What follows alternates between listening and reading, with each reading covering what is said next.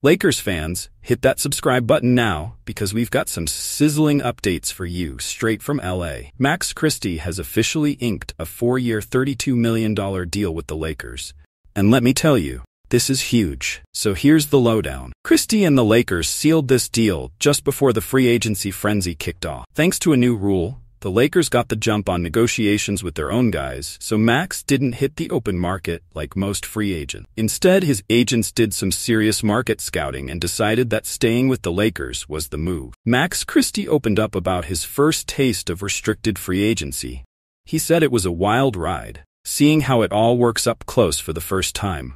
Christie mentioned how the back-and-forth negotiations were smooth, thanks to the efforts of Coach Redick and GM Rob Pelinka. Everyone was on the same page.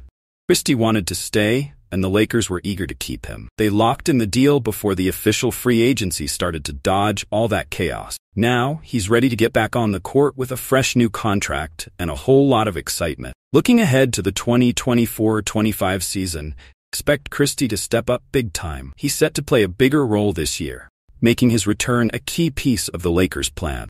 Both sides were keen to make sure he stayed in LA, and it looks like it's going to pay off. But wait, there's more.